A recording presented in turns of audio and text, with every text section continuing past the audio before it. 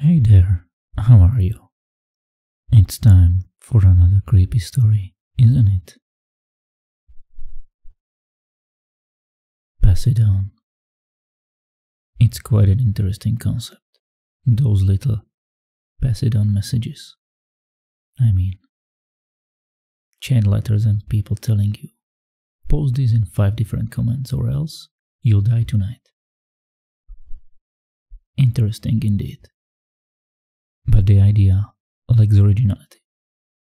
It's the same story with each one. Pass it on or die.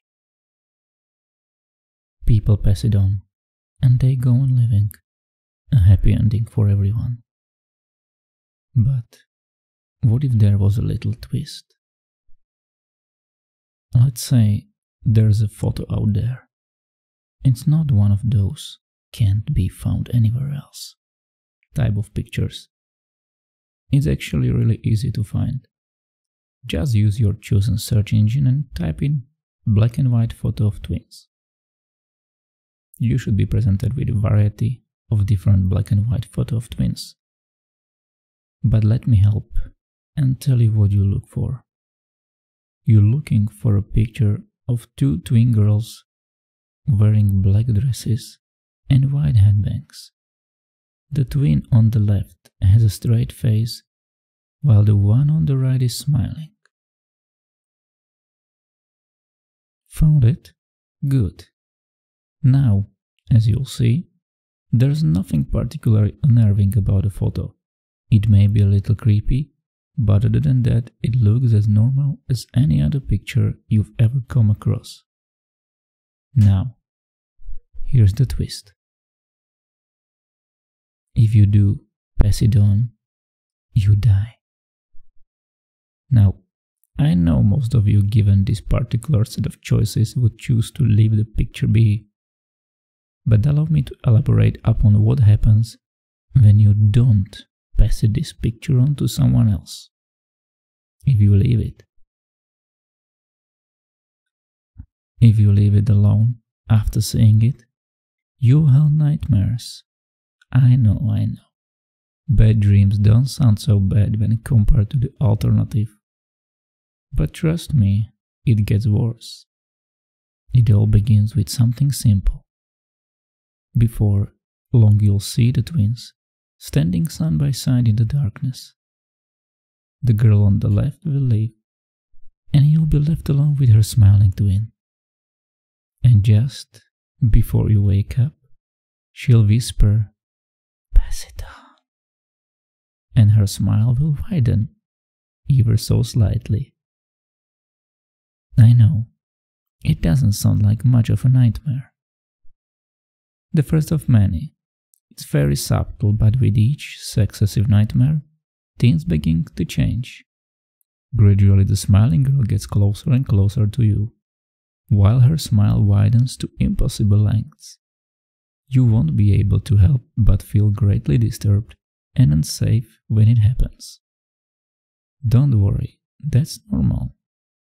What's next? However, not so much. You'll try to wake up yourself. You'll try to move, but nothing will work. You'll find yourself trapped. She'll bring out various instruments, a knife, chains, gasoline, matches, many devices to make you feel uneasy. Then you panic. You can't help but think of all of the horrible things this twisted, sadistic child has in store for you. And does she ever have some horrible things in store for you? Let's take a moment to think about the possibilities. What do you think she'll do to you? Wrap the chains around your head and pull until your skull splits? Gouge out your eyes? Cut out your tongue? Slice off your ears? Burn you alive, knowing that you can't move? That and more, my dear. You take the damn unimaginable torture too lightly until you fall asleep. If you think she'll lash you with chains, She'll do so only after she's laid them in fire and stuck railroad spikes in your back. If you think she'll burn you, she'll tear open your torso, pour gasoline into the wound, and then light the match. You'll wake up screaming. Your body will remember the pain it's endured while you quiver in fear. Every time you wake up, you'll notice subtle differences about your body. A bruise here, a scratch there. But as each nightmare gradually gets worse, so do the marks which shall be left behind. Before long the scratches will become fresh, bloody scars. If you dream that you took a sledgehammer to the knee, you'll wake and rise only to find your legs buckling below you as pain surges through your kneecaps. All the while, her words linger in the back of your mind. You'll try to avoid sleeping, but it's no use. The twins make their way into your reality. They're always there, at your home, at your place of work, or at school. You would fight back, but their visages appear in place of the faces of your loved ones. Eventually, you'll hide yourself away from everyone, in an effort to avoid seeing these demonic children. It's all in vain, however. You'll see them in that millisecond of darkness when you blink. You'll see them in reflections, and in your peripheral vision, you'll see them everywhere. You can't escape. You can consider suicide, even attempt it, but they won't let you go so easily. That shotgun that you've got hidden in the closet, the revolver in the nightstand, useless. How strange, they seem to be jammed, or missing a trigger. A cocktail of cold and flu and pain medications won't help either.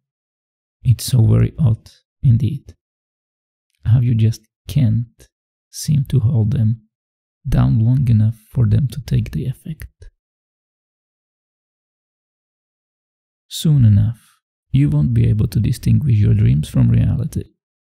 You'll awake from one torturous experience only to be greeted by alternative horrors.